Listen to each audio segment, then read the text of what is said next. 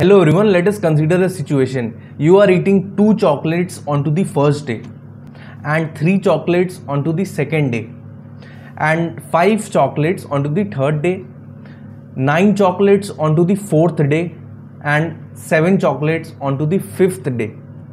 So friends, what if I tell you to calculate the total number of chocolates which you have eaten until day 1? So what will be your answer? So the total number of chocolates which you had eaten until day 1 is 2. Similarly, the total number of chocolates which you have eaten until day 2 is 5. The total number of chocolates you have eaten till day 3 is 10. And similarly for 4th and 5th days, it is 19 and 26. So friends, this particular thing which we are calculating, this is known as running sum into advanced SQL.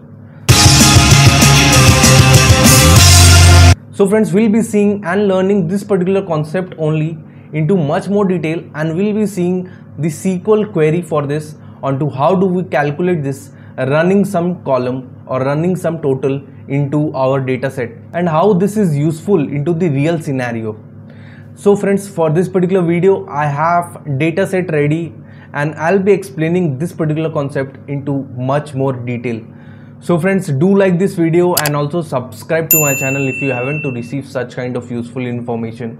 And also I'll be bringing much more concepts into advanced SQL. So without further ado, let us quickly move to my screen. Friends, for this particular video I have 2 data sets ready with me and we'll be seeing much more examples here, and we'll be learning different concepts into running sum. You can see this particular data set, this is the very first data set, and we'll be operating and seeing the running sum thing. So I have taken a similar example which I have talked into this video earlier, like the number of chocolates which you have eaten onto the day 1, day 2, and similarly you can see I have many number of days here. So I have from 1306 to 2206 dates here, and the number of sales which has happened onto each of these dates.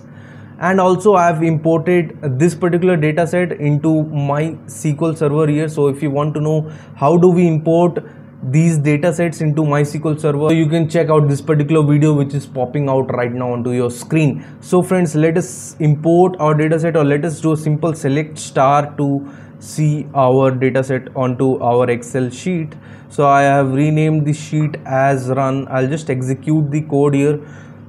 So you can see I've got this same data set. Now let us calculate the running sum thing which I was talking about, like the total number of, for example, the total number of chocolates which you had eaten until day number 3, and that would account to the total number of chocolates which you had eaten from the first day till today's date which we are talking about, and we are just summing up them. So let us see the SQL query for calculating this particular number, the running sum number here.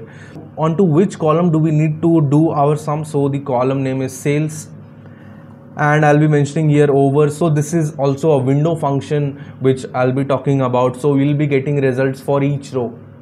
So over what? So here we need to mention over which column do you want to get the total sales or the running sum total. Now here this concept which I'll be talking about is, we'll be using the order by clause here. Now why do we need to provide the order by clause? Because if you remember into my example which I had mentioned the very first part of this video, I was taking into account the days into the ascending order.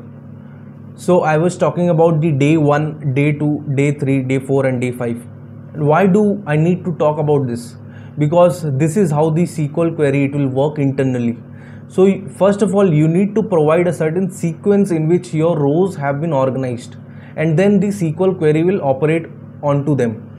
For example, into my data set which you can see here, I have these dates as unorganized. Unorganized in the sense, you can see this is into the descending order. The very first date or the larger date is coming into the topmost row, the least date is coming into the last row. But we don't want this, because for running sum we usually order our values or the date column into ascending order. We need to tell our code to assign or organize our data set into the ascending order onto the basis of the date column. So I'll just mention here order by date, and then I'll be mentioning the syntax as rows between. Now what is this rows between concept. So I've explained this concept into lot of more detail into my previous video, so you can see that particular video to understand this particular concept. But if I would have to summarize this, I can summarize this with the help of this particular image which you can see here. So for any current row, we need to operate, if we want to operate into the rows which are preceding the current row or the row which is following the current row, we'll be using this rows between concept here. Let's say our data set has been organized into the ascending order. So we'll be seeing this. So let us organize our data set in ascending order. So I'll be sorting this particular column.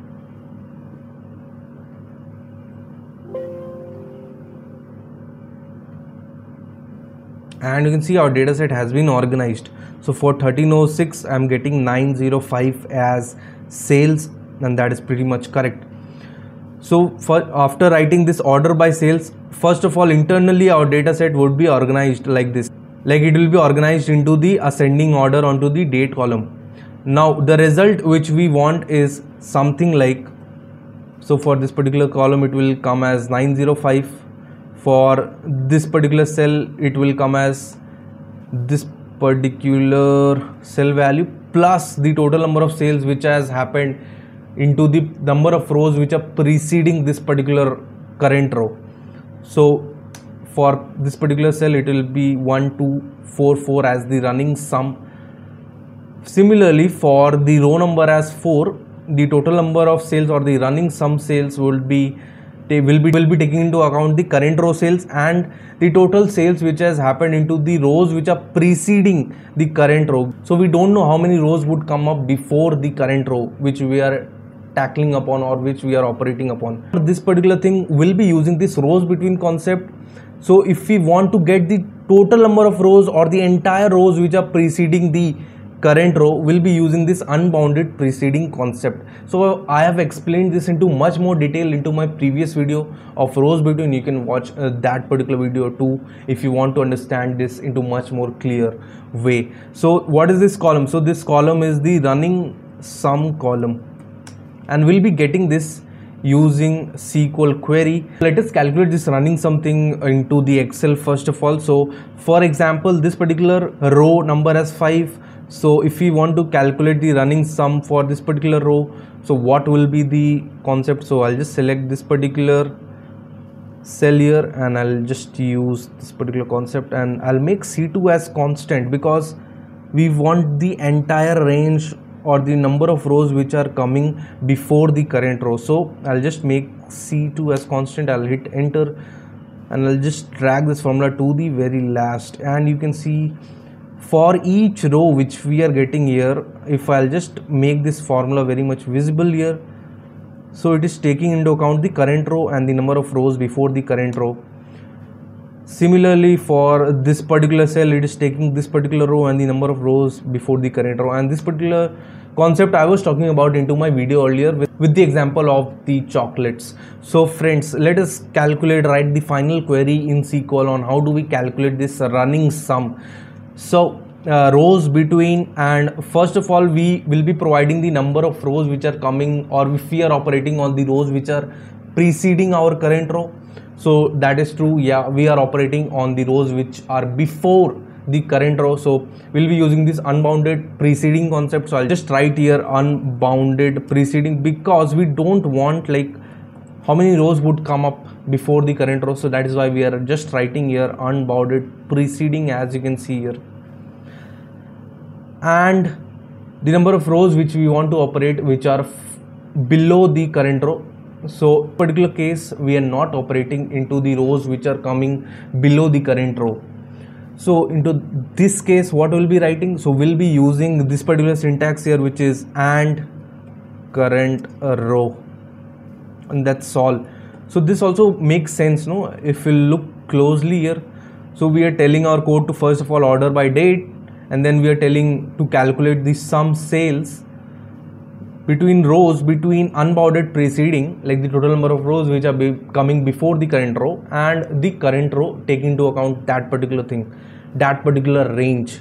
As you can see into the Excel, it is taking into account the current row and the total number of cells or the rows which are coming before the current row.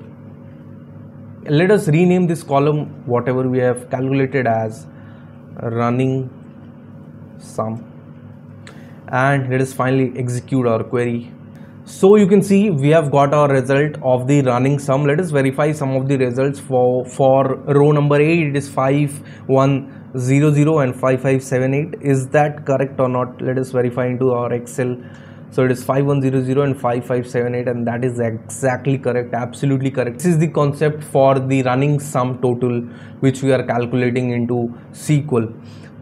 So if you want to know into much more detail about this rows between concept, I've made a detailed video. You can watch that video also.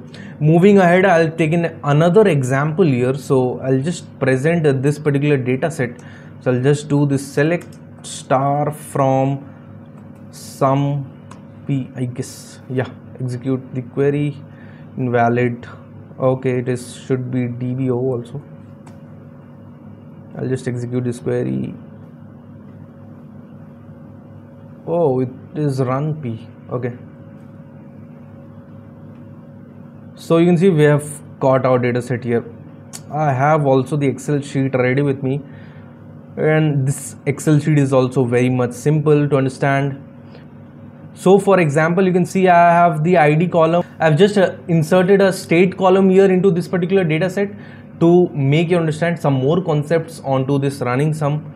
Column C, I have the date column, and into the column D, I have the total number of sales which has happened into that particular state, into this particular date, and the total number of sales. For example, into Jharkhand state onto this particular date, which is 2206, the total number of sales which has happened is 603. So you can just take this as a simple data set here. Now into the previous example, we were getting just the total number of sales which were happening onto the date basis, but here moving forward a more level up, I want to get the total number of sales or the running total sales for each state.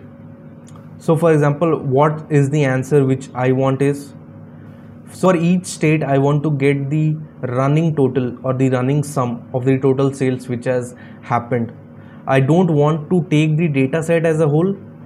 I want to take the states and calculate the running sum separately for each states which I have mentioned here. Let us see this, how to calculate this into such cases also. So for this we'll be using another concept into SQL, which is advanced SQL, which is partition by. So from the name itself, it is very much clear that we are talking about partitioning our data set. So onto what basis, onto what column do we need to partition our data set? We want to get the total sales or the running sum sales onto the basis of the state column. We'll be partitioning our data set onto the basis of the state column. So let us see this, let us calculate this also. So I'll just mention a comma here, and then I'll be mentioning here sum over what? So sum over sales, and then over and before order by clause. So into the previous example we had written this order by clause here. So definitely we'll be ordering our data set onto the basis of the date column, and that is a mandatory thing here, because to calculate the running sum our data set should be organized into a certain manner. So using the order by clause is mandatory, and we'll be using that. But before that, before even ordering our data set, internally what happens? So internally our data set would be partitioned, and then the other operations would be taken upon. So very first case will be partitioning our data set. We'll be mentioning here partition by. So onto what basis we need to partition by, as we have discussed. So we need to partition our data set onto the basis of the state column here, and then we'll be using the order by clause. So onto what basis? So after, let's say we have partitioned each of our data set onto the basis of the state. So for Jharkhand state, so let's say one partition has been created. Similarly for Bihar, let's say second partition has been created. Similarly for Maharashtra, let's say a third partition has been created. So internally, first of all, we are telling our code to maintain or create such partitions. After this, what will happen? After this, you can see the data set is unorganized into each of the partition. First of all, we need to order our data set or organize our data set onto the basis of the date column. So the very first date, like this is not necessary, this is not mandatory, this is onto the basis of your problem which you will be tackling upon. But for this particular case, I want to just calculate the running sum which has happened from the very first day. To calculate the running sum which has happened from the last day or itself. But I am more concerned with the total number of running sum or the running sales which has happened from the first day itself. And that also makes sense, no? Like if we are calculating the running sum from the very first day itself, like that makes more sense instead of calculating the running sum from the last day of the month or last day of the whatever duration which you are taking upon. So after we have partitioned our data set here, we need to tell our code to order each of the partitions which we have created onto the basis of the date column. So we'll be mentioning here order by date. So I'll just be taking an example onto one of the partitions here, and similar operations would happen onto all these partitions as well. So I'll just copy this particular data set onto the next sheet here. And let us sort this particular data set onto the basis of, yes, sort this. So you can see the data set has been sorted, and this will happen internally after I've mentioned here order by date. Now when I have ordered by date, after that the similar operations will happen. We need to mention the rows between clause to calculate the running sum. So rows between unbounded preceding, so the total preceding values or the total number of rows which are preceding the current row, which are coming before the current row. So we'll be taking all that into account plus the current row. Here for running sum, we are not concerned with the number of rows which are coming after the current row. Like this is not a rule kind of thing, but you can take into account, like it is onto the basis of the problem which you are solving. So you can take into account the following rows as well. So for this particular example here, I'll be just mentioning over partition by state, order by date, and rows between unbounded preceding and current row, and let us rename this as a running total. That's all is required. Let us execute the query here. So you can see we have got the running total column here for each of the states. So for example, for Bihar, you can see 717 for the very first day and 1044 for the next day. And similarly, the data set has been partitioned first of all onto the basis of the each state, and then it has been acted upon. 4 is coming for the Jharkhand state, and this is how we use the partition by concept to calculate the running sum when we are having multiple data sets, multiple categories which are present into our data set into a particular column. So friends, I hope you had found this video very much helpful, and please practice this particular concept as much more as you can, because this is a common concept which are asked a lot of many times into the interviews, onto the window functions, into the advanced SQL concept. So friends, I'll be bringing into much more detailed videos, various concept on SQL. So do like this video if you had found this video helpful, and also subscribe to my channel if you haven't, to receive such kind of useful information. Meet you in the next video. Thank you so much. Bye.